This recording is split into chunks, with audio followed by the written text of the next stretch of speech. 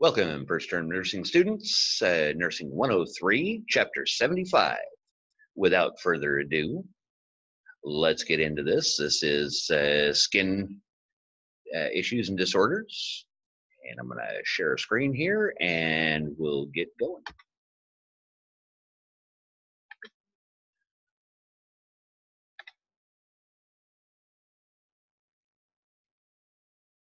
Okay, come on. Here we go, slideshow.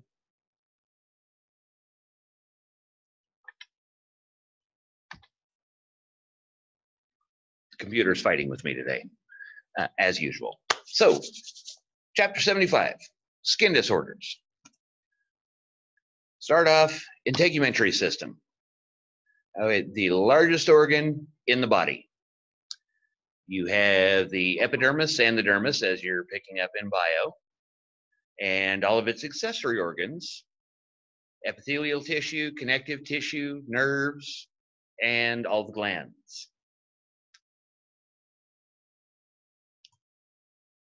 Common terms for skin disorders: abrasion, fell down, scraped your knee, that's an abrasion. Dermatitis, all right, you've got an itis, as you're learning in medical terminology. Itis is inflammation, so this is inflammation of the skin. Desquamation, eschar, that would be the black, nasty things that you find in wounds. Excoriation, you'll often find this in patients who have a lot of moisture, those that wear briefs. So you've got moisture and acidity, and it can lead to excoriation. You're losing the top layers of the skin. Laceration. Now, the laceration is generally done by a jagged edge. Difference between an incision and a laceration is generally intent. Incisions done with a clean edge, with a smooth edge, and a laceration would be something that would come accidentally. Pruritus and purpura, itching and purplish discoloration. For diagnostic tests, you've got allergy skin tests, the scratch tests. Those of you who have allergies may have gone through these to see what it is you're allergic to, where the skin is scratched with a needle that has been dipped in an allergen. Laboratory tests for blood diseases. Blood glucose tests for diabetes. Wait a minute, but that's blood sugar. What does that have to do with skin? Diabetes can greatly impair healing and lead to infections. Wood lights, zinc smears, biopsies, scabies scrapings. These are all diagnostic tests that will look for skin disorders. Common surgical treatments. You got plastic surgery or reconstructive surgery, some done for, well, it's all done for appearance, but some done to restore appearance due to injury, and others to enhance appearance. The cosmetic effects, repairing the results of trauma. Skin and tissue grafts. So patients, especially burn patients or those that have lost large areas of skin due to trauma, will have skin grafts done. Now, there are different types of grafting that can be done, and we'll look at those here in a little bit. But skin is transplanted, not full thickness necessarily, but the upper layers of skin transplanted to form a matrix for the patient's body to grow in and around, to provide a framework, if you will, for the skin to repair itself. The types of grafts: free graft and a pedicle graft, where skin is taken and moved to a new place, or a flap created. So for graft surgery, pre-op, you will be explaining to the patient or the client what they can expect both during and after surgery. Post-operative, very important, paying very close, very obsessive attention to aseptic technique. You have to protect those grafts because they are just laying on the tissue at this point. So we don't want them disturbed. We don't want to introduce bacteria that can impair healing. And if you're getting a skin graft, that means you have a break, a portal of infection that is large enough to require grafting. So aseptic technique, protect the grafts, keep them immobilized, and this may involve casting. And then at the donor sites, so if you have shaved off a layer of skin to place it somewhere else, you don't have just one wound now, you have two. And again, another portal for infection.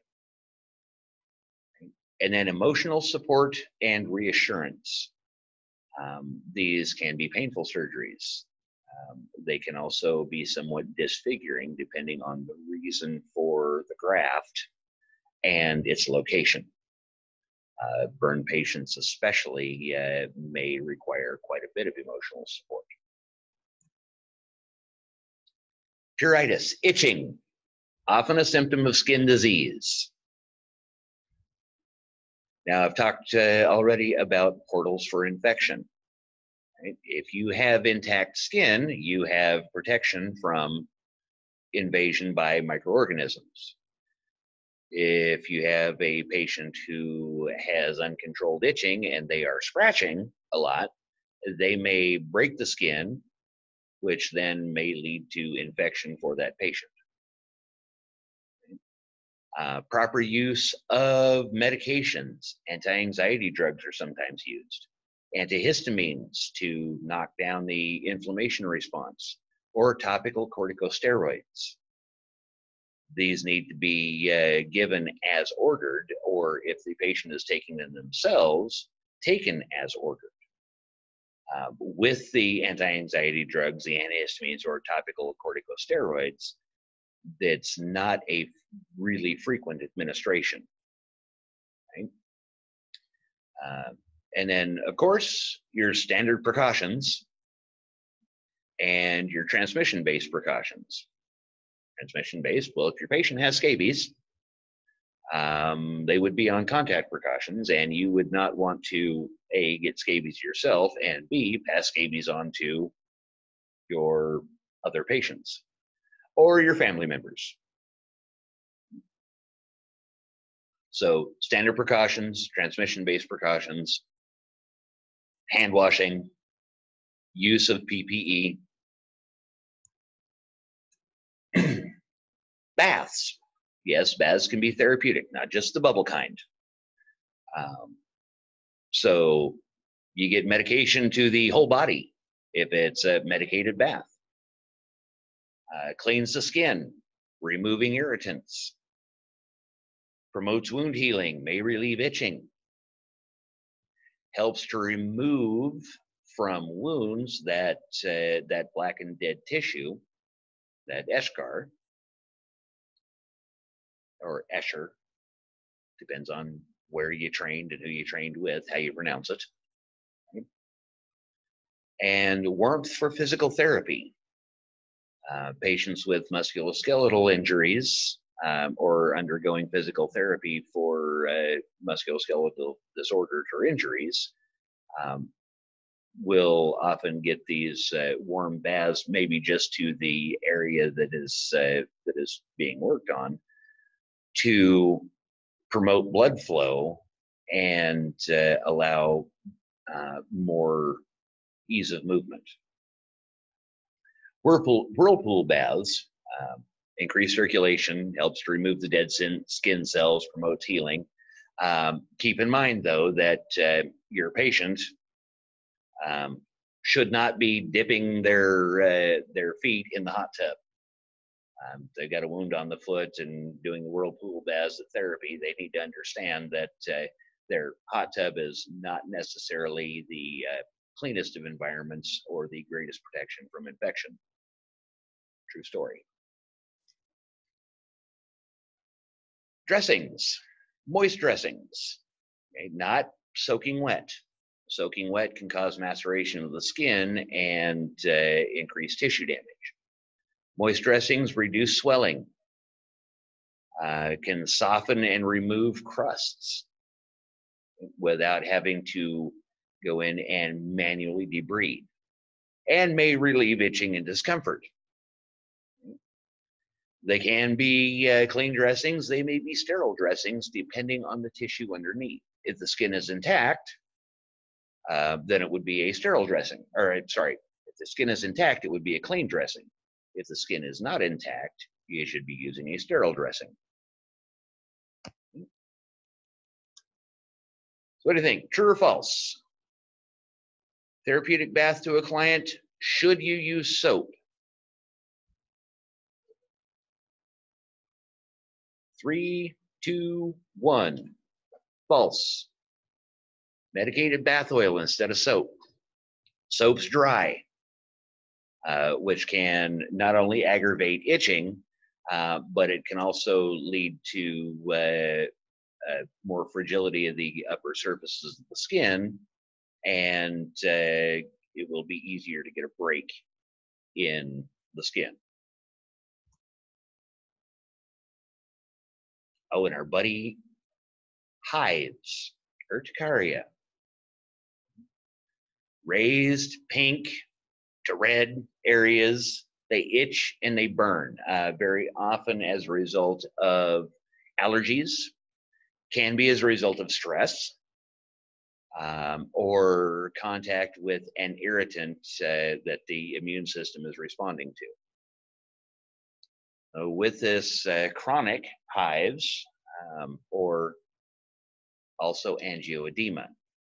Angioedema can be a life-threatening situation, and I urge you to just do a Google image search of angioedema, and you can work out why this could be life-threatening. Vitiligo. So areas of the skin completely lacking pigmentation. The reason we have pigment is to protect us from the ultraviolet rays of the sun. In areas without melanocytes, there is no protection, no melanin, no protection, burns easily, and the tissues, the cells may be damaged and become cancerous. Treatment for this can be mini grafts or transplantation of melanocytes from other areas of the body. Eczema, aka atopic dermatitis, can be hereditary as a result of allergy or an emotional stress, or a noxious stimulus from the environment, an irritant that gets onto the skin.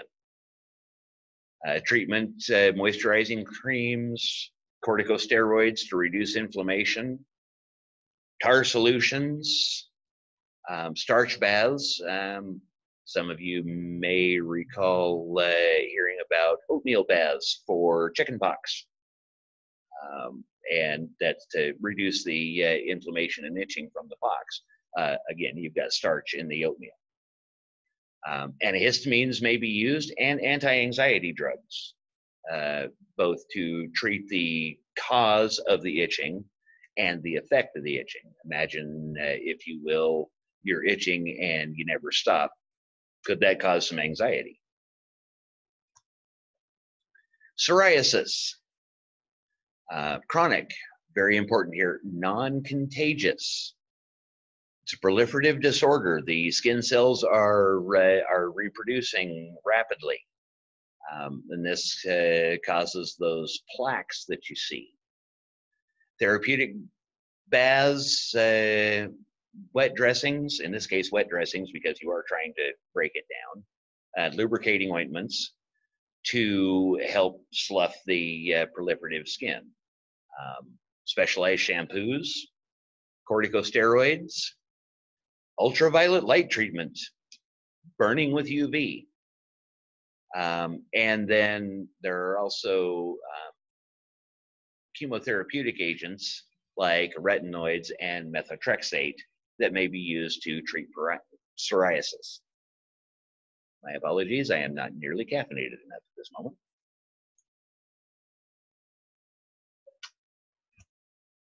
So what do we think? Is angioedema associated with hives extremely dangerous?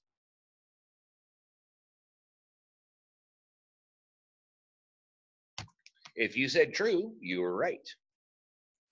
Can become life-threatening. We talk about the ABCs. ABCs in this case, airway, breathing, and circulation. And how it works is if you don't have A, B and C don't matter. If you don't have an airway, you won't be able to breathe, and circulation is secondary. So in cases of angioedema where it's impacting the airway, this is in fact very life-threatening.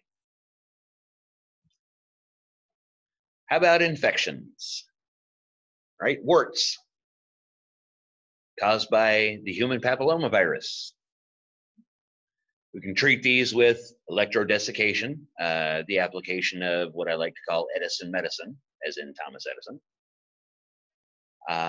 Curettage, cutting them out. Cryosurgery, freezing them off. Or keratolytic agents, keratin, lytic, or lytic, lysis, splitting. Bacterial skin infections, impetigo. Oh, that's a scary one. Well, not so much scary as just unfortunate because it is very contagious and tends to spread amongst children rather quickly because they don't wash their hands and they like to touch everything and put things in their mouths. You may giggle now. Those of you who have kids know all about this, and those of you who don't have kids yet, well, just wait. Folliculitis, inflammation of a follicle, can be due to bacterial infection around the follicle, causing inflammation and pus formation. So you might have an ingrown hair, a zit. That's a good term for it, around the hair, or leading to furnicles and carbuncles, boils. These are infectious.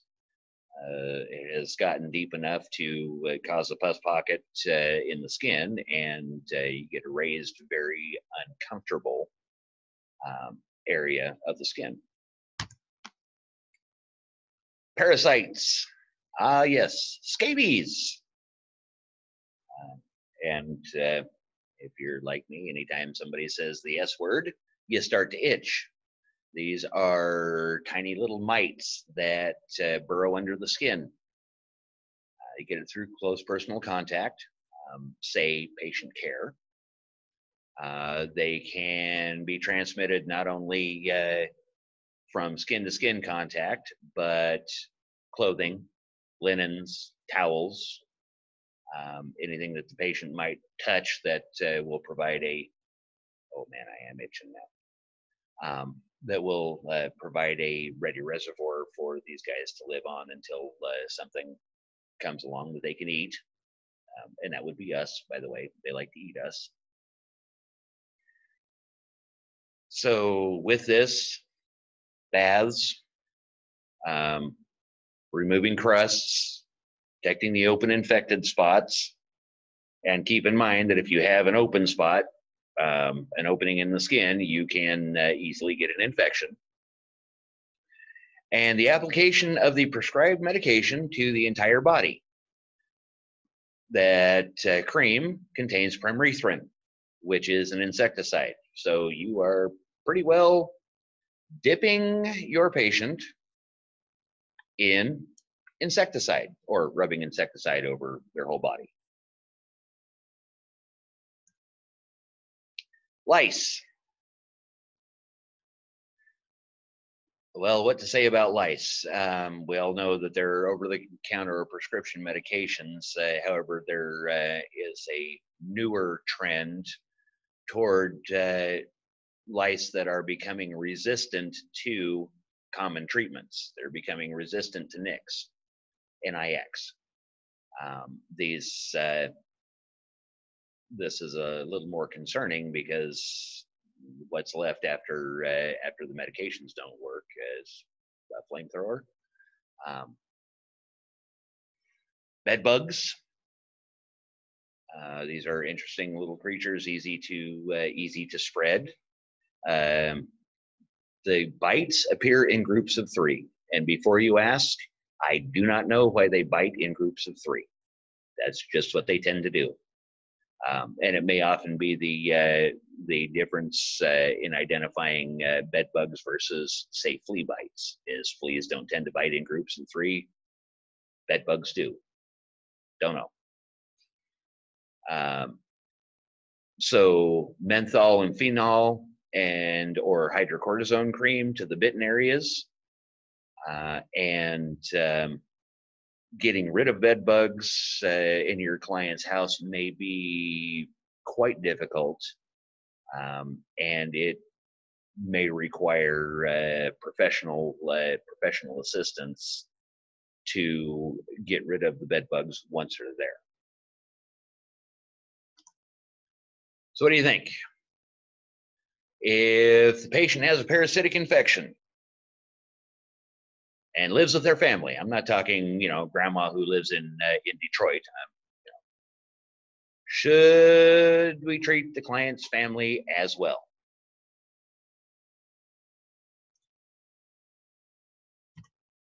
If you answered true, you were correct. Especially with scabies, they can get into clothing, bed clothing, so sheets, blankets, and personal clothing. We want immediate treatment to kill these guys off, the scabies, not the patient, to kill them off to hopefully prevent the spread.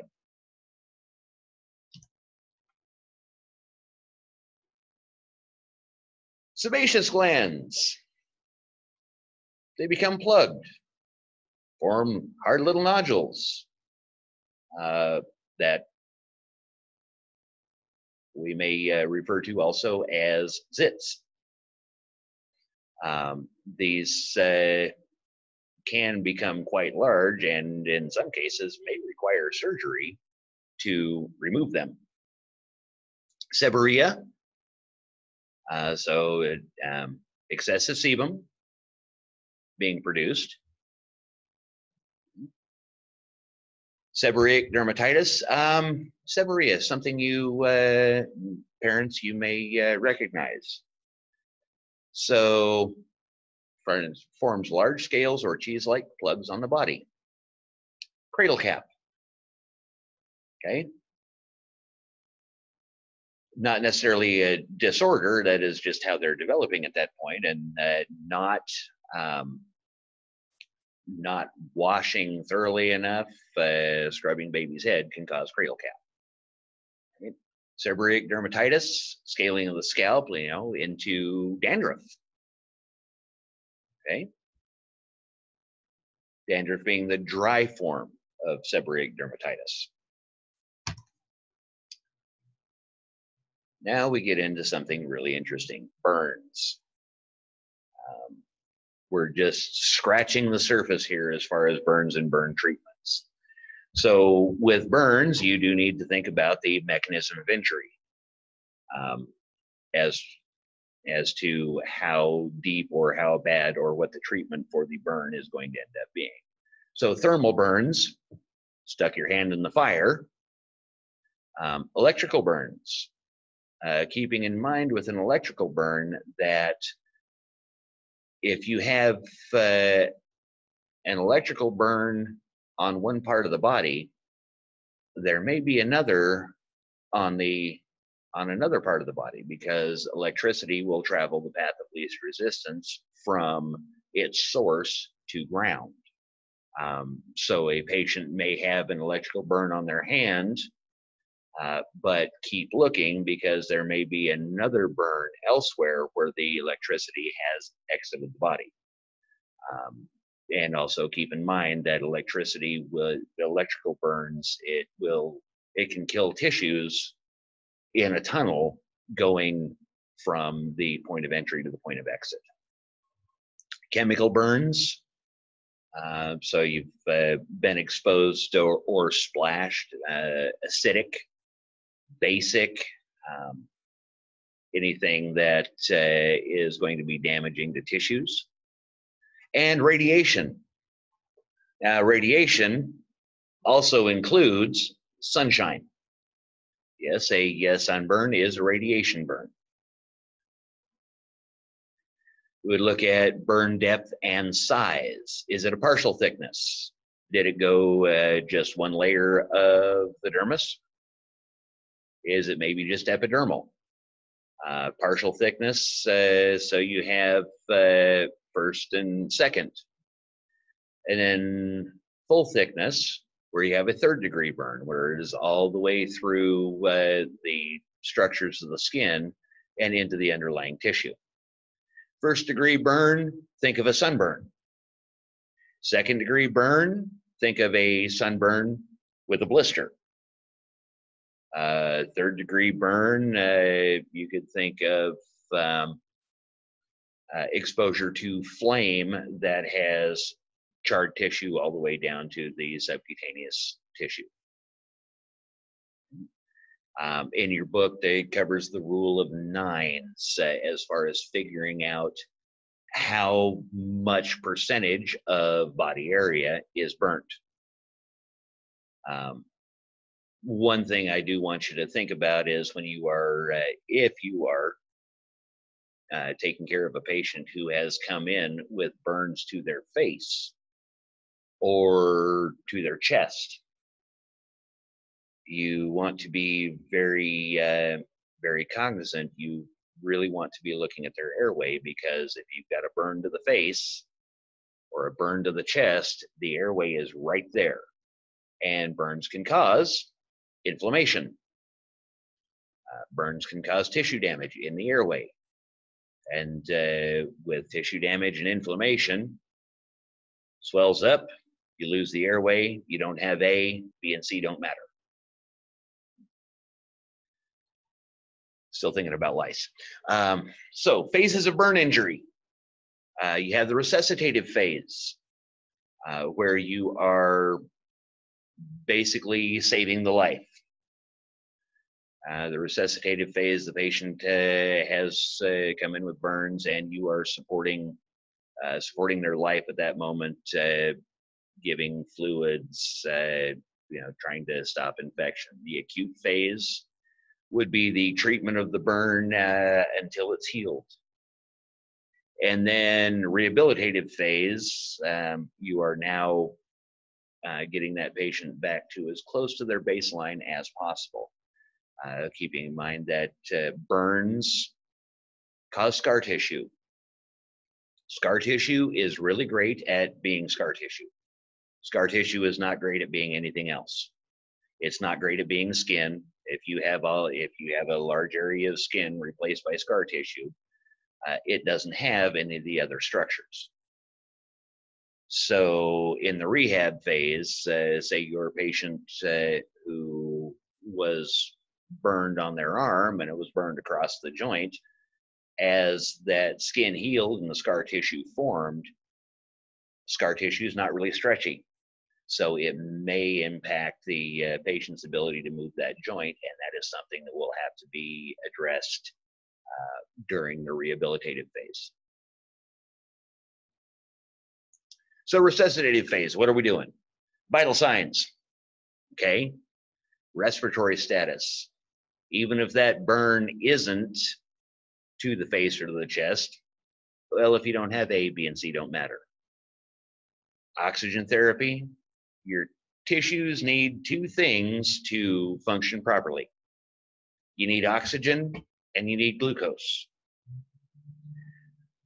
When your body is trying to repair itself and it's responding to this trauma that is the burn, now obviously a little sunburn is not going to require oxygen therapy, but big burns to large areas of the body, patient's going to want some supplemental oxygen with that to pack as much oxygen into the areas they can so that the cells can make energy and heal themselves.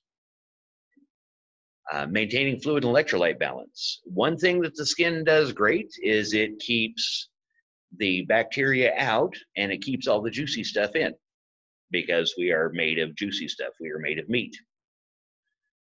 If the skin is impaired by a burn, not only do we have the fluid loss as the body is trying to get materials to that site to repair it, but we also have evaporation. Fluids can be lost rather heavily, especially in large areas of burns. Recording accurate I's and O's, CNAs. I's and O's are not just busy work. It doesn't matter if they're burn patients or not. I's and O's are a very important measure that we as nurses, and you becoming nurses, must have accurately so that we can get a better handle on what our fluid balance for that patient is. Right? So accurate I's and O's, very important in all cases, burn cases especially, since they run such a high risk of dehydration. Renal function, making sure that the kidneys are still working, supporting that, supporting renal function during this time. Infection, right? Treating and preventing infection, and pain management. Obviously, because burns hurt. Massive burns hurt pretty massively. In the acute phase, applying topical agents to protect the skin, protect the underlying tissues, providing for some debridement of dead tissue from the wounds. And debridement can take the form of dressing changes, even to surgical debridement, to scrubbing of the wound bed itself in a sterile procedure to remove the dead tissue from the site of the burn. And this would be in preparation as well for skin grafting. Other care management priorities, remembering that your burn patient may not just be having a burn. There may be other issues like renal failure, compromised airway. Right? In the acute phase, we are still managing those pieces.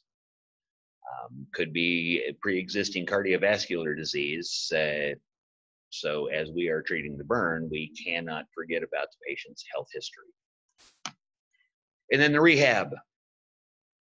So rehabilitative services, there is a lot that these patients are going through. They can have complications of the burns with immobility. Loss of depending on the extent of the burn. So consider that scar tissue is great at being scar tissue. It is not great at being anything else. In the skin, we have sweat glands, right? Helps us to regulate body temperature.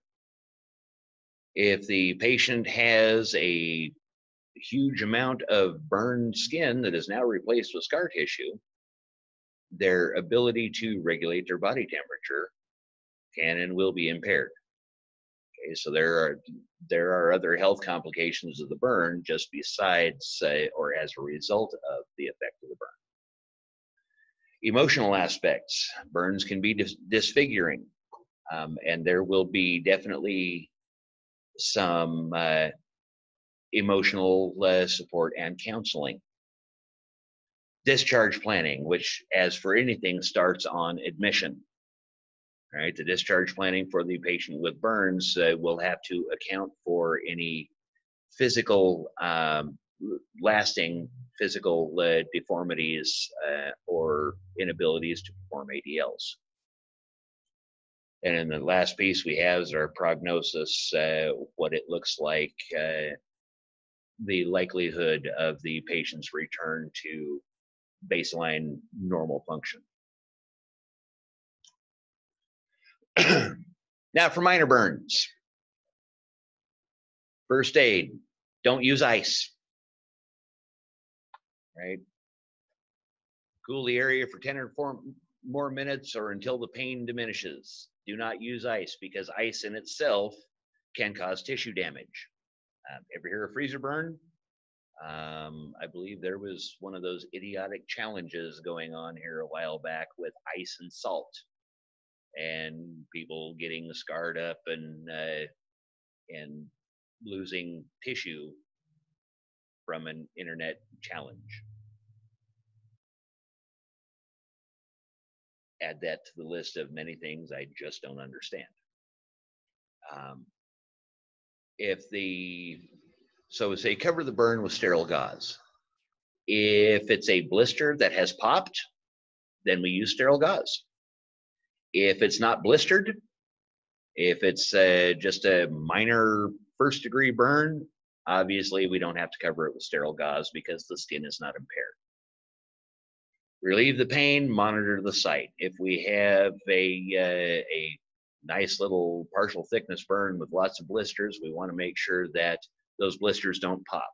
And if they do pop, then we have to keep the area clean and dress them with sterile dressings, because once it's popped, now we have an opening, a portal for infection. If it hasn't broken, we have no portal for infection. So what do you think? Bed cradle. Bed cradle. So this is a framework. Think of it as a greenhouse for your feet, that or a greenhouse for the body, that keeps the blankets off of direct contact with the patient. So what do you think? Must always use a bed cradle when packing the legs? If you said true, yes. Right? Prevents wicking. Prevents loss of body temperature. And provides insulation to help the patient maintain their body temperature and not go hypothermic. Debridement. Sterile procedure. Loose skin, dead tissue, may happen when changing packs, when the wound has been packed, moist wound packing. Dead tissue may come out with those dressing changes. Congratulations, you have just debrided a wound. And that is for more than just burns. Okay, it can be pressure ulcers, it can be traumatic wounds, anything that is being packed or has dead tissue. Debriding happens when addressing or taking care of the dressings. Right, you've got autolysis or autolysis, again depending on where you trained, who you trained with. But autolytic, that's your body's natural processes breaking down the dead tissue and getting rid of it. Enzymatics, enzymatic debridement using gel-containing enzymes that are breaking down the dead tissue. Mechanical debridement, and that can be when the dressing is being removed and those pieces are coming with it, down to including picking with tweezers or a scrub brush. And then surgical debridement, actually incising, cutting out, or excising, I should say, or cutting out the dead tissues. One that isn't here that bears a little consideration is the use of maggot therapy. Yes, filling the wound with maggots because they feast on the dead tissue and leave the live tissue alone. These are not your average everyday campfire maggots. These are maggots that are bred and raised for this purpose. They're sterile maggots. So the types of skin grafts. So here's a little bit of medical terminology that you're going to see again. Auto, allo, and hetero. Autograft. So came from the patient themselves, came from another area. I have skin grafts on my legs and they took the donor site from my hip. An allograft, skin taken from a donor. Now there is a potential for rejection here. And then a hetero or a xenograft, that example would be using pig skin to form the matrix for skin to grow in, or fish. That's one that has been seen more and more lately, is using tilapia skin to form the framework, because your body with the pig skin or the fish skin does not see that as a foreign invader, where it might from an allograft. Now, what's this about the nursing process? So the nursing process, this is how we function as nurses. The nursing process takes over your life. And pie.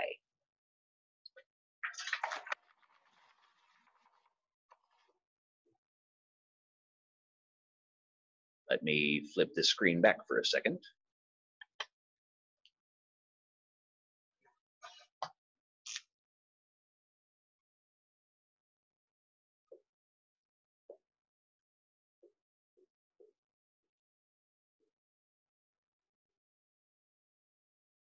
And pie. Well, that's going to be sort of weird, because through this camera it comes up backwards. So A would be assessment. Gathering data. That is what we do. We are data gathering machines, because we cannot really make an informed decision if we have not gathered the data. Next is a nursing diagnosis. There's an E there. Nursing diagnosis. That is not a medical diagnosis. This is what we as nurses. So a medical diagnosis would be diabetes. A nursing diagnosis would be risk for infection due to uncontrolled diabetes, as evidenced by big wound on foot. Anyway, you'll get to the three-part nursing diagnosis as things go. Plan. That's the next stage. So I've got my data. I've figured out what's wrong. I'm going to make a plan to fix it. All right. Now I've made my plan. I'm going to implement that plan. And then I'm going to evaluate. Did it work? So this is the plan. This is the do it. This is the did it work? And oddly enough, evaluation ties right back into assessment, because you are assessing the situation to see if it worked. The nursing process, it is cyclical. It never stops. It takes over our lives and what we do. Let me go back to share screen here. So, oh yes, and pie. Everything and pie.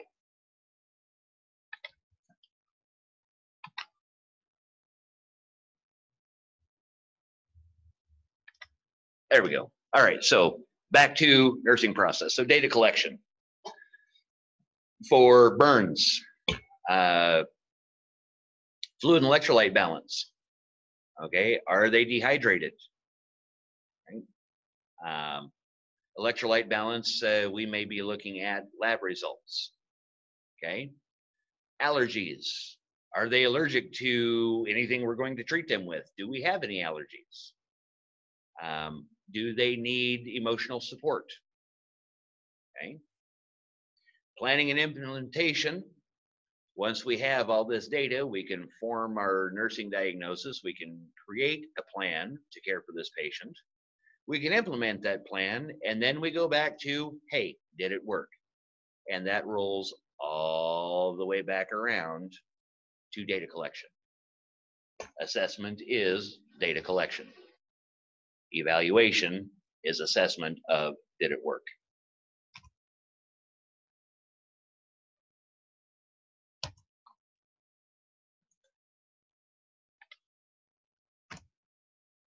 Neoplasms, new growth or tumor, possibly malignant or benign. The vast majority of neoplasms are benign. Does that mean they cannot cause dysfunction or trouble? No, you don't have to be malignant to create trouble. It all comes down to location. If that tumor is in a spot where it's impairing other functions, then it may be a benign tumor, but it is still a threat. Malignant tumor, that's one that is growing so fast and spreading, right? I think non-malignant tumors, moles, birthmarks, keloid scars. However, moles, as we're going to look at the bottom of the page here, moles can turn bad. A mole can start out as nothing more than a mole, but it can further mutate and become cancerous. So skin cancers, basal cell carcinoma, squamous cell, malignant melanomas, these are all skin cancers, and they present differently. We're talking about moles, the ABCD rule. Asymmetry. If the mole is nice and perfectly round, then it's not asymmetrical, it's symmetrical, okay? So if we have asymmetry, that's one tick that says this is something I don't like. The border, is the border regular or is it irregular? Is it oval shaped or does it look like the state of Texas? Color, is it brown? Is it black? Is it red? And the diameter, is it small or is it large, and has there been a change in the diameter? Evaluating moles, very important, especially for those with fair skin that spend a lot of time in the sun. I'm talking to you, my students who may, tan under a desk lamp. This is normally the point in face-to-face classes where I start talking about your friend is SPF 1000 and big floppy hats. And yes, I know they don't actually make an SPF 1000, but the point still stands. Those of you with very fair skin are at a great risk for skin cancer from sun exposure. So what do we think? True or false? Sun's rays between 10 a.m. and 3 p.m. can be harmful to the skin.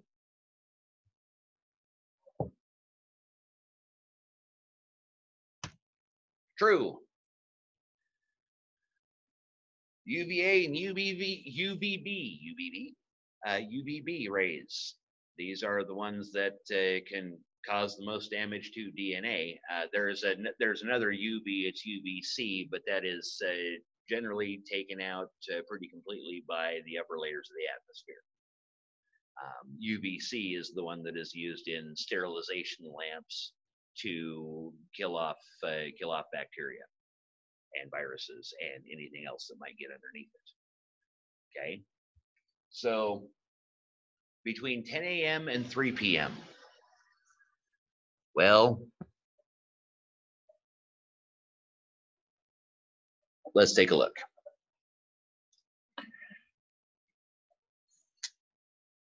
Here we have the Earth. Here we have the atmosphere around the Earth.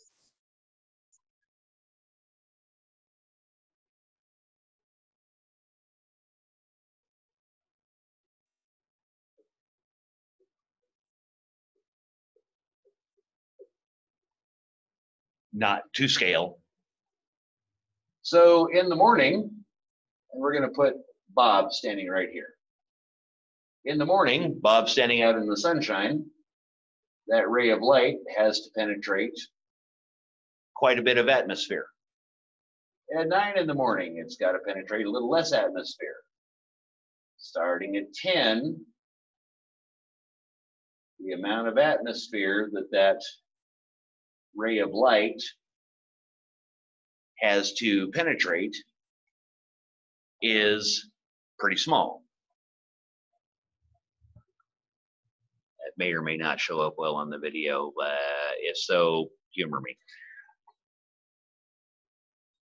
The early and late sun, the rays have to go through a lot more atmosphere to reach Bob standing on the surface of the Earth, and more of the UVA and UVB light has been blocked by the atmosphere.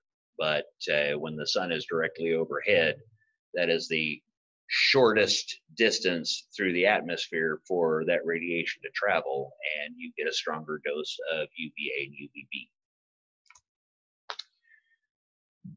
That is that.